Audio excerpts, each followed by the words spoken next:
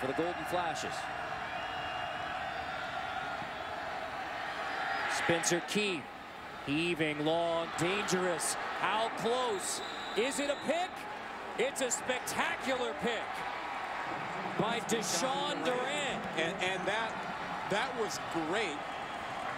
But the fact that Keith made the throw was shocking. He has nobody open. There's double coverage here.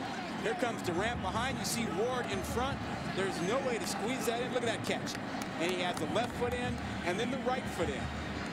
Watch the 2 feet. Ball's caught.